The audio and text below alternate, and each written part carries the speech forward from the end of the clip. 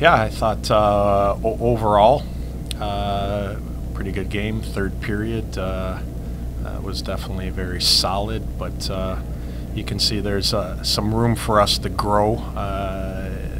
We're not. It's very interesting overall. Like last year, I really felt like we came in, we had an identity, and we quickly played to it. But I also would tell you we quickly kind of peaked about this was the ceiling for what we were capable of. With this group, we're still finding that kind of identity, who we are, what we are, but we definitely can get up and down the ice a lot better.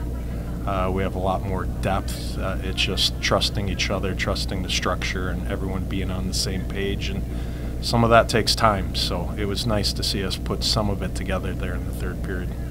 So hopefully we can turn around and do it again tomorrow. It was pretty simple. Stick with what we're doing. Trust yourselves. Like, we are creating opportunities, but we needed to be better defensively. We needed to be better winning one-on-one battles, and we needed to do a good job technique-wise with some of our structure. That you know, all it takes is one person to get a little bit loose, and you know, then we start running around a little bit. So. Yeah, overall good learning experience for us, and we'll get some good film out of it, and we'll talk a lot tomorrow pregame wise, and try to shore some of that up so we can be a little more solid start to finish.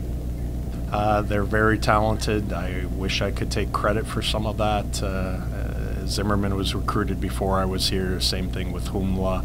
I had a small part actually being here when Sunderland was recruited, but that was really Mira and the Finnish connection. But yeah, smart, talented players always make me look a lot smarter than I am.